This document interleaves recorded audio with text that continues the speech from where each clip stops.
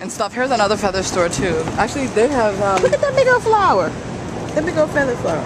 Isn't that beautiful? That is nice, actually. It's very nice. This right here is drama. Yeah, what would you put that on? Actually, I want to shoulder? make for my collection just to take pictures, and maybe somebody will buy it. But there'll be chokers, and the chokers, the feathers will be coming out the side of it like that. So you just kind of look at that, look like a feather skirt. This is on that little dummy. But this is the possibilities that you can do with feathers. It's so versatile.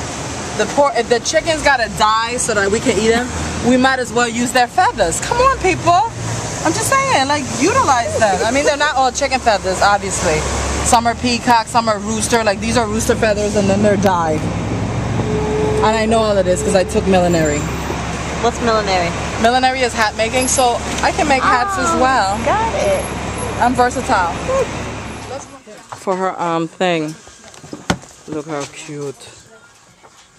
That's what I have to do for they have a wedding. Isn't that cute? You can make a cuff out of that. Just by itself.